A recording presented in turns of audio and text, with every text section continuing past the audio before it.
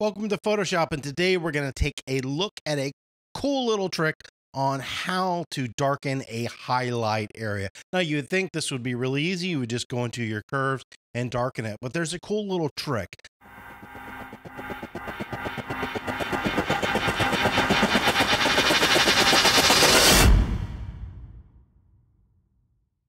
One of the problems that you run into is when you try to darken a highlight area, sometimes you darken it so much that you add too much contrast and it never really darkens. So there's a cool little shift in the curve that I do to kind of help solve that issue. And this is something that I use all the time. So in this image, this doesn't really need to be darkened, but this is kind of a good image to kind of show this little trick.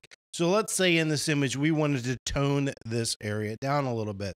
So if I just make a simple curves adjustment layer, you can see it's adding contrast. It's darkening, but it's also adding contrast to the whole image because the curve is changing. Let's delete that. So the little trick to solve this issue is you come up here to this top point. If you go this way, it increases your highlights. We don't want to do that when you want to tone them down. If you go this way, it adds gray or flattens your highlights. That you want to do. If you come down to this point, if you go this way, it increases your contrast. If you go this way, it flattens your image out. It adds less contrast. And then you pull down to darken. And what that does is it will increase and darken the values in the highlight, but not really increase the contrast in the image. So what I would do then is just, I'm going to hit Command I, and then I want to specifically apply that to this area. Let's increase that brush feather. And then I could simply come in here with white, and you can see it's darkening this little area. Great little trick. It's something that I use all the time.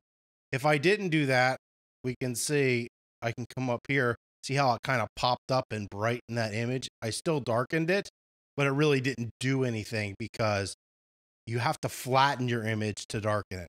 Great trick when trying to tone down a highlight. There is one area where this won't work. I'm going to bring my info palette over here so you can see. If you do not use the info palette, check out my video on the info palette. Info palette is key to toning well inside of Photoshop. So right here, we have this kind of horrible highlight on these geese. And if I scroll my mouse over, you can look over here. Look at this K value. This is the black value. It's telling me it's at 0. That means there's no information in there. You cannot darken a specular highlight, a highlight with no information in it. All you'll do is turn it gray and it looks even weirder. The issue with this was the initial capture. Your photo was bad. You need to always expose and hold your highlights in the area of an image. So in this case, I could do that little trick, but it's just going to make it gray and it looks bad. So if you have an area with no information in it, you can't actually darken it because there's nothing there to darken.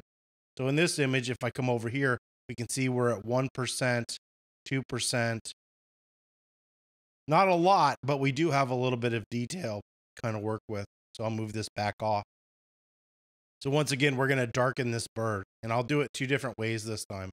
We'll just come in here and we'll just darken this, and you can see that contrast increasing. Then what we're going to do is come up to layers. I'm going to turn that off. I'm going to make a second one. I'm going to do that funky little curve. So we're going to flatten or add gray to the highlights. Then we're going to flatten out the contrast, and then we're going to darken our image. You could even go like this and add a little subtle curve. So it's just affecting the highlight areas of this image. So what I want to show you here is how the 2 different curves affect this image.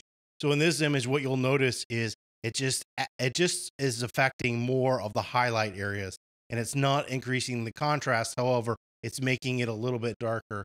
We're at 7% where it was at 1% before. You can see we're just really nice. We're getting that subtlety in the highlights. So in this curves adjustment that I did right here, I darkened it, but it really didn't affect the highlights. It's just affecting the contrast and the shadows. Well, why? just because the curve is wrong for that specific area. We're going to turn this off and then on. And then what you would do is, obviously I don't want to apply this to the whole image. I would just come in here and apply it just to the bird. Wonderful, wonderful little trick. This is one of the things books don't show you. If you have any comments or questions, you can leave those below. And as always, don't forget to subscribe.